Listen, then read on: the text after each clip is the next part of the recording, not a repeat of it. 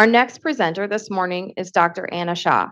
Dr. Shah is the Associate Clinic Director of Outpatient Neurology and an Associate Professor of Neurology at the University of Colorado School of Medicine. She will be presenting on MS symptom management overview. Hi, everyone. Welcome. So I'm going to do my best to hit on most common symptoms that we hear about in MS. But if there's questions, we're happy to answer them at the end, okay? Here are my disclosures, and then let's just get going. So let's start with fatigue. And I think this one is one of our most important because we hear people talk about this often. Based on some studies, we've seen that this is reported in up to 85% of patients, so not an uncommon symptom that we see by any means. And fatigue in MS patients can really be broken up into acute fatigue and chronic fatigue. Chronic fatigue might be, hey, this is how I feel on a general basis. And acute fatigue might be, gosh, when I'm having a relapse, I feel more fatigued. Or gosh, if I'm feeling like my MS medicines are wearing off, I'm feeling more fatigued. Or in the setting of particular stressors or hot summers or things like that, I'm feeling more fatigued. You'll probably hear about more than a dozen different analogies that MS specialists have for fatigue.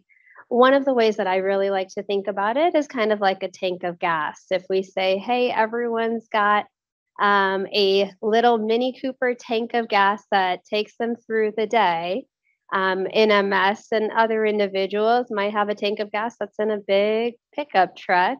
You can imagine that you can't do as much with your little Mini Cooper tank of gas compared to someone who's got a pickup truck tank of gas. So thinking about it in that way, we really want to say, gosh, we know that the ability to do as many tasks in MS with that fatigue in the background might not be quite as extensive as others. So how do we evaluate this and how do we treat this? Because at the end of the day, we know this is an issue, but how do we make it so people have better qualities of life with having fatigue? So the most important thing that we know we need to do is make sure it's not something else. So you're going to hear this as a common theme throughout the rest of the presentation, but having a diagnosis of MS, unfortunately, is not a get out of jail free card for having other diagnoses. So the most important thing to make sure is it's not, hey, I've got fatigue related to my MS, but I also have fatigue related to another medical condition that can cause fatigue. Common things that we think about are thyroid abnormalities, sleep apnea, which we'll have a whole talk about sleep here coming up on the next slide, and then medication side effects. A lot of the medications we use for treatment of symptoms in MS, thinking about things like for nerve pain, medicines that we use for spasticity. A lot of them have potential side effects of causing drowsiness or grogginess. So an important thing to always think about is this medicine potentially contributing to a worsening of my fatigue versus the benefit I'm getting from that medicine? Lifestyle modifications are also incredibly important in fatigue. There have been several studies showing a regular exercise regimen has been very useful in the long-term treatment of fatigue. And now I know that sounds a little bit backwards when you say, gosh, how do I treat fatigue by exercising, which makes me more fatigued. But I promise it's something that if you keep up with, not only does it make your brain stronger, but also helps with those overall levels of fatigue. Medicines that we use for fatigue are varied. So common ones that you'll hear us talk about are a medicine called amantadine. Another group of medicines that include Provigil, which is modafinil, or Nuvigil. And then also methylphenidate or Adderall is a group of medications that are used for fatigue. Now, the thing that I want to bring up with these medications is they did a large study earlier last year where they really looked at these 3 different medication categories that I just discussed and looked at them in relationship for fatigue and MS. The way that the study worked was they had them all created so they looked alike and had every patient cycle through one of those 3, including a placebo, which was medicine number 4, and have them track their fatigue levels on those different medications. What they ultimately concluded from the study was that the fatigue levels weren't different on these medications of one compared to another. So we often find that insurance companies use that data to perhaps say some of these medications aren't indicated. But I think what all of us say is if something is helping, we don't really care if it's helping, right? The other thing I bring up, which is something that should be an important point or an important conversation with your neurologist, is do I need work accommodations in relation to my fatigue or FMLA? So, what that might include is hey, if I'm working as a nurse and I typically work 12-hour shifts, might I need more frequent breaks during my shifts? Or if I'm somebody that is told, hey, I need to work 3 days a week at longer hours, can I space that out into 4 or 5 days a week at shorter hours? That might help with that fatigue. I think this is an important thing to understand. And one of the things that I know I harp on quite a bit is thinking about how sleep works. So we know in somebody that doesn't have MS, lack of good quality and quantity of sleep is going to impact levels of fatigue. So if we say, gosh, we're taking a person with MS who already has baseline fatigue, and I'm also adding on poor sleep, it's more of a 1 + 1 = 3 type situation. So what this chart here shows is all of the cycles and stages of sleep we go through as we're sleeping at night. So we go through a variety of different stages, but what I really want to focus in on is those dark blue rectangular boxes, which is REM sleep, or what we also consider our restorative sleep. What happens is when we're sleeping, when we get into these phases of REM sleep, and I'm oversimplifying just a little bit, but what happens is we're clearing out all the junk that we accumulate from being alive and interacting with our environment during the day. So it's incredibly important for us to make sure we're getting enough REM sleep, because inadequate amounts of REM sleep will lead to memory issues, will lead to fatigue, will lead to multitasking or short-term attention issues, and will also increase pain perception and will also increase frequency of headaches. And if you look at how REM sleep works overnight, you can see that it takes about somewhere between 75 to 90 minutes to get into your first cycle of REM sleep, but really we're accumulating more REM sleep as the night goes on. So for example, if at hour 2 of sleeping, you've gotten past that first cycle of REM sleep, but you wake up because you have to use the bathroom and urinate, then guess what? As soon as you go back to sleep, you're restarting that whole cycle. And so I bring this up because not only is it important for us to recognize this, but it's also important to think about what is it that's causing me to wake up at night? Is it I need to use the bathroom? In that case, we might talk more about medications that reduce the chances of needing to use the bathroom overnight? Or is it because I'm in pain? Is it because I have sleep apnea? What is it that's interrupting my ability to consolidate REM or my ability to sleep consecutively through the night? Sleep apnea is also a huge thing that we should talk about with sleep and MS. We know there are higher rates of sleep apnea in our patients with multiple sclerosis. Again, that becomes important because what happens with sleep apnea is there's these tiny little micro wake ups that happen overnight. With these tiny little micro wake ups, you're restarting that cycle of where you're starting and how long it's taking for you to get into REM sleep. So identification of sleep apnea is a really important thing that we like to really emphasize when we're thinking about patients that have these other issues. We also know other sleep disorders are increased in MS, things like periodic limb movements of sleep, restless legs. So even though they seem like they're unrelated to MS, always a good thing to talk about with your neurologist so we can brainstorm ways to help with that.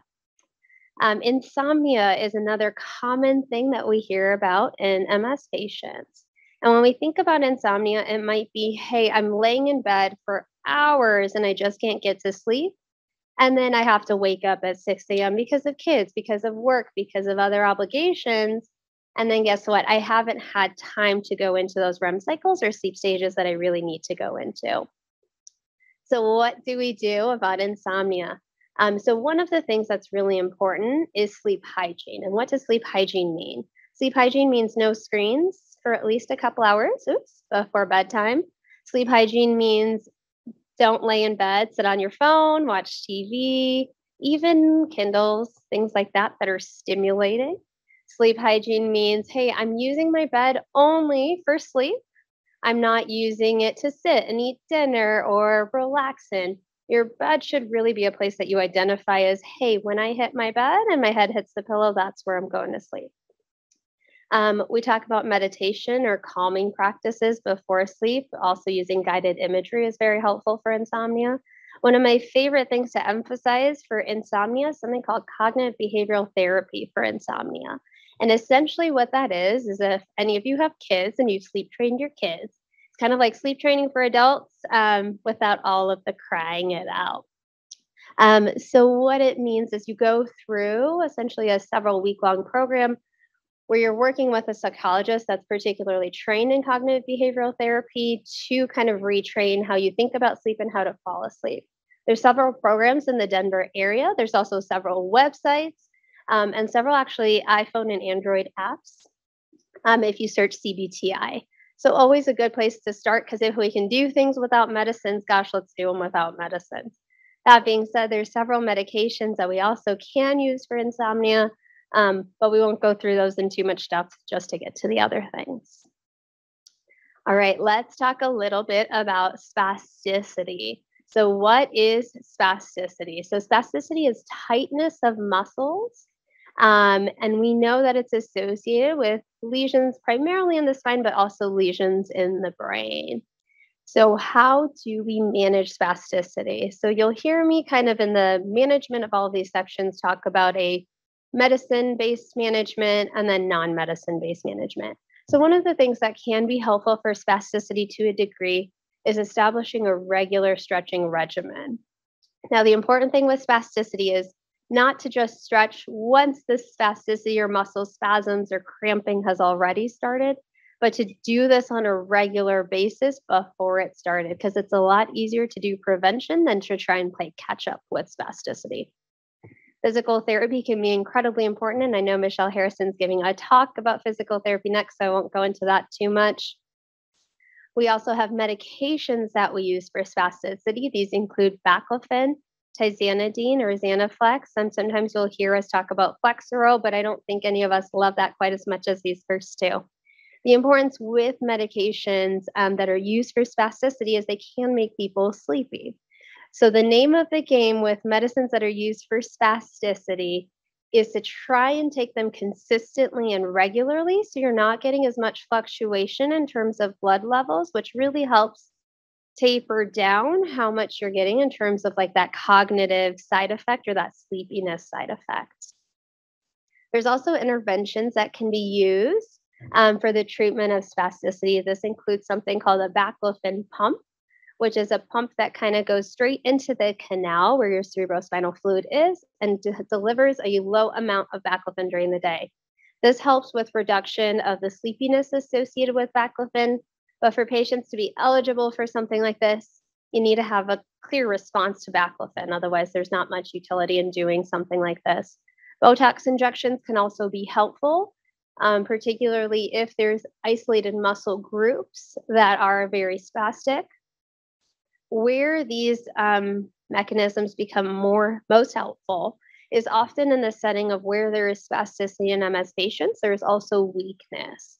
And so commonly, if we say, hey, I'm isolating my upper limb, common areas we see spasticity is finger flexion, wrist flexion, elbow flexion, and kind of holding a posture like this.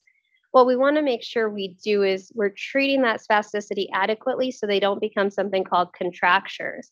Contractures is where those muscles kind of become fixed in those positions, and they're really hard to move out of those positions. Cannabinoids is also another question that we get asked quite a bit about in terms of spasticity. So I've got a whole slide dedicated to that next. So when we talk about cannabinoids, we talk about this relationship between THC versus CBD.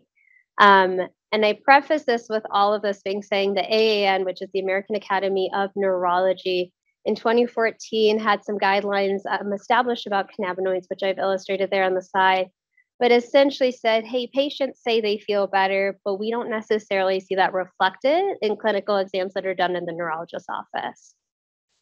That third bullet point I have there has been a little bit of an update since the slides were made. So we were originally about to start a nabiximols phase 3 study, which is an oral spray that's a combination of THC and CBD. Here, hopefully in the next month, but as of Thursday, the study's been paused because in other studies that they were doing, they didn't see an effect. So right now that's paused, and so we'll just leave that there. Let's talk a little bit about heat sensitivity. So this is another really common symptom that all of us hear in the MS clinic. One of the things that I want to illustrate is that it's not specific for MS. And what does heat sensitivity mean, or what does it do? To kind of explain that, let's talk a little bit about MS, which I recognize is probably basic for this group, but I'm going to talk about it anyway. When we think about what happens in MS, the issue is with nerve signal transmission down the cells.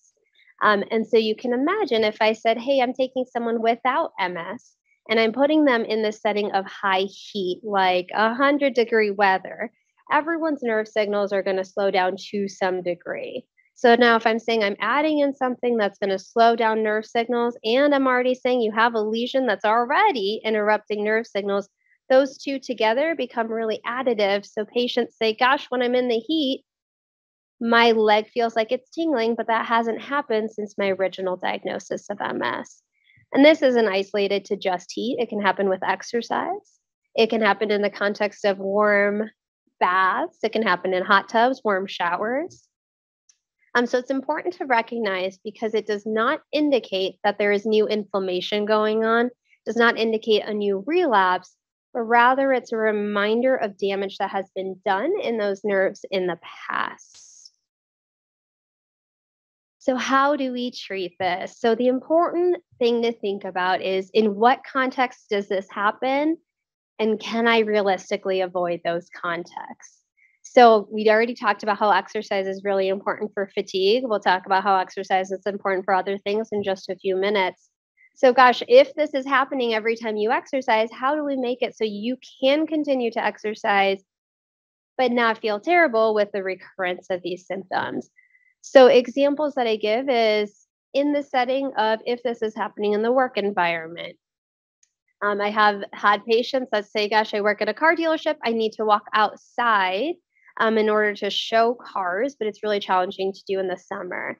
In those settings, we might say, gosh, let's create some work limitations or work restrictions like FMLA, where we can avoid you doing that on days where the temperature is above a certain degree. Cooling vests are these essentially fisherman type vests that have little pockets for ice packs. They're available for all MS patients through the MSAA for free, I believe. I think they can be really helpful. I think my personal bias with the cooling vests is that they can get really bulky, especially once those ice packs have melted. My personal preference is to look into cooling clothing, cooling towels. And I have no affiliation with this company by any means, but on Amazon, there is a type of microfiber cooling cloth where you just get it wet, make it dry, and then it's cool for about 3 hours, and it's really lightweight. Some of my patients might say, gosh, I wrap that around my neck, I wrap that around my torso, and it keeps me cool for 3 hours, and it's really lightweight, and you can get rid of it once it's warmed up. I think that makes a lot more sense than adding on something that's a little bit heavier. Staying well hydrated with cool water is important. Fans, if you have those misting fans, creating more condensation on the body's surface will also help with people cooling off faster. Avoidance of heat, certainly if possible, is a good plan. They actually, for most of you, if you live in Colorado, Excel Energy has a program where MS patients can actually get a discount on monthly bills because you're theoretically using AC at higher levels than patients without MS. So that's something to talk about with your neurologist as well. Okay, let's talk a little bit about mental health. So depression and anxiety are really common in MS patients. We see it in up to 50% of patients. And this does also correlate to increased rate of suicidal thoughts. Now, one of the things that we don't quite understand very well about mental health or increased depression or anxiety in MS is how much of it is reactive, meaning how much of it is due to the diagnosis of MS, how much of it is a grief reaction in regards to what you can no longer do because of your MS versus how much of it is biologic, meaning there are lesions that are affecting the brain. So it would be very realistic to think that this is also changing brain chemistry and how one's reacting to situations. So, what is important for us to think about with this? It's important to think about regular screenings for anxiety and depression, to know that depression doesn't always show up as, gosh, I'm crying all the time and I feel sad. Sometimes depression shows up as, I really enjoyed knitting before, but I no longer really care about that. Or I really enjoyed being social before, but I no longer care about going out and seeing friends anymore. Therapy, I don't think I can overemphasize how helpful therapy can be in both of these situations with anxiety and depression. Finding a good therapist, I often relate to is kind of like dating. You got to find someone who's the right fit for you.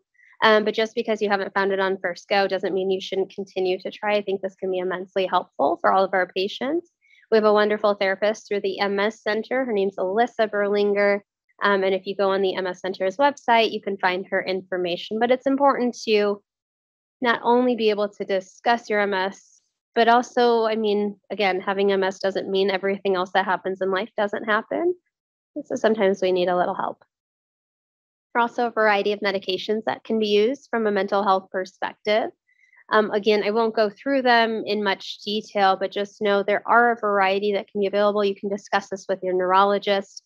If you're someone that says, gosh, I've had all of these things, and we've tried a ton of medicines and that hasn't been helpful, seeing psychiatry can be really helpful. We have a neurologist here that's also double boarded in psychiatry. That's a great aspect for some of our MS patients. So it might be something worthwhile if you're local discussing with your neurologist as well. Community engagement, which all of you in this room and all of you online are already doing just by being present here. But again, can't overemphasize the value of community engagement, particularly in this setting. Let's talk a little bit about walking. So the majority of patients with MS report some sort of difficulty with walking or getting around. And now this is not necessarily a one size fits all for our MS patients. Some people have difficulty walking because of weakness. Some is ataxia, which is that off balance sensation. Some is because, gosh, when I put my feet down, unless I'm looking at them, I don't know where my feet are going.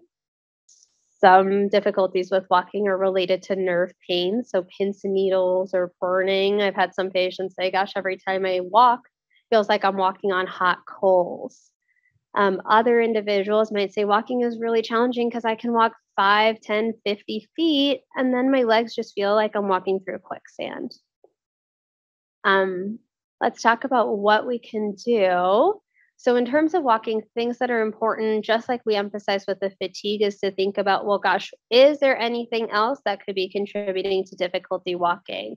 So things like, do I have arthritis in my knee or hips that's making it more challenging for me to walk? Or do I have an old injury in my lower back that's contributing to difficulty walking that's being additive with my MS symptoms? Ambulatory devices and braces can be incredibly helpful. So the most common one that we tend to utilize is something called an ankle foot orthotic or an AFO, where if I say, gosh, the issue with MS is my foot is falling down like this, an ankle foot orthotic helps prop that leg or that foot up so I'm not catching my toes when walking. And I think this becomes really important because we try to balance, hey, I want you to use your muscles, but also I don't want you to trip and fall. And if you can use less energy, kind of talking about that preservation of energy and fatigue that we illustrated in our first slide, if you can preserve the energy you're trying to use thinking about how to walk properly and use it for something else that's more enjoyable, then let's do that. And I think that's one of the areas where braces can also be incredibly helpful. There's also functional electrical stimulation systems. The most common one that people have utilized is something called the Biogen symptom or systems or Walk Right. Now, the issue with these is while they can be really effective, they're primarily targeting bringing that ankle up. So if you say, gosh, I've got ankle weakness, but I also have hip weakness, know that it does not necessarily hit all of it and might help with the ankles, but we're still left with hip weakness that might cause issues still with walking. These systems, which I've recently learned are covered by TRICARE, but are really poorly covered by most commercial insurances, is one of the biggest limitations of this system, which is just the fact that we can't get great insurance coverage for them. Physical therapy, again, I won't emphasize this too much because I know Michelle's going to have her talk next, but also critically important with walking issues.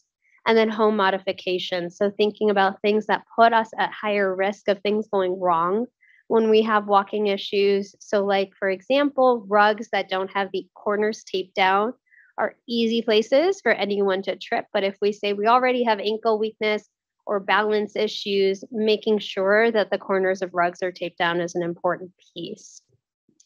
Now, I think one of the things that we should emphasize is because if there is weakness or difficulty walking, does not mean you shouldn't do it. In fact, there is a concept called deconditioning, which is if you don't use it, you lose it in MS.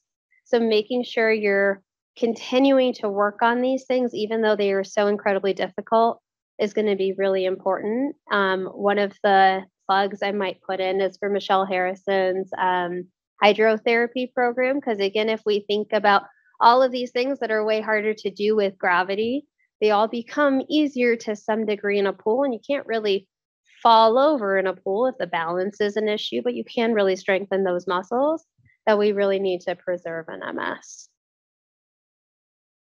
I did want to just spend a second talking about Ampera or dalfampridine. So one of the things that this is commonly called is the walking pill in MS, which is a snazzy title that it's gotten. I want to emphasize this is not a disease-modifying therapy. So this should not be used in lieu of some of our other medicines. But how this medicine works is it works on the potassium channels in our nerve cells, which you don't need to remember, but it helps keep the signals within the nerve, so really should enhance nerve message transmission.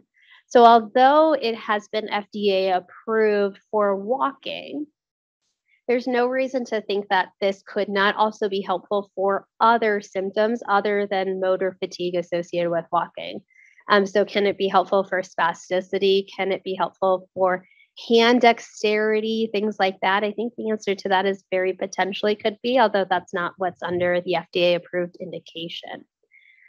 One of the things with this is talking about limitations with this medicine is if you've got kidney issues, if you have a history of seizures, those would probably be situations where we don't want to use this medication. And we should also talk about, and I think I recently met someone in the bathroom who is a dalfampridine or the Ampera representative. The thing with this is we can often get a 60-day trial from the company for free. And so I usually say, gosh, if you don't have any of those two conditions that I already touched on, like the seizures or the kidney issues, it might be worth a try to see if symptoms feel better. Let's talk about cognition for a second. So what do cognitive symptoms in MS look like? They can really look like anything.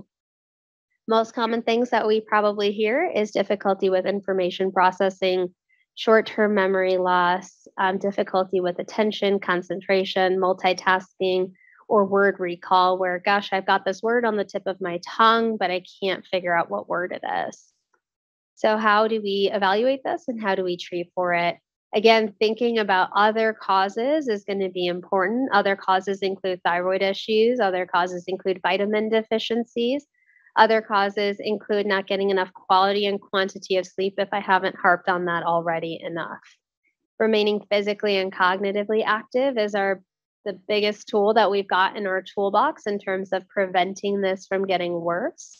And then, of course, being compliant with your disease-modifying therapy. We know that we can often see in a proportion of patients that have more active disease being related to cognitive decline. Cognitive rehab available through speech language pathology can be incredibly helpful as well. And then thinking about safety at home. Things that help with cognition in MS is having a very standardized regimen of I do the same things as a routine or something that becomes a habit as opposed to trying to do something in a novel way every day. One of the most common questions we get asked is my memory issue related to my MS or is this normal aging? And I don't know that we've got a great answer to this. We do talk about neuropsych testing being helpful, and there's a couple of ways neuropsych testing can be helpful. It is really helpful to get a baseline of what someone's cognition looks like. So in the future, should cognitive issues continue to worsen, we know what to compare it to. It can also be helpful at saying, hey, these are areas where I have deficits, and let me focus in on those areas. And then we'll end on this, which is symptomatic management of bladder symptoms. Most common symptoms that we hear about is urinary frequency, urgency, hesitancy, which is I really felt like I had to urinate, but I sat on the toilet and then realized nothing was coming out, and or retention. So important things on here is to watch for urinary tract infections. Urinary tract infections in MS patients don't look the same necessarily as they might look in someone without MS. So sometimes they won't show up as I feel burning or I feel like I always have to go, because the always have to go might be part of someone's baseline. So looking out for cloudy or foul smelling urine is really important there. There are a variety of medications we can use based on what someone's bladder symptoms sound like. And urology can also assist us with doing Botox injections for a hyperactive bladder. But the urologists are an important piece of the care team here when someone's got bladder issues related to MS. Great, thank you.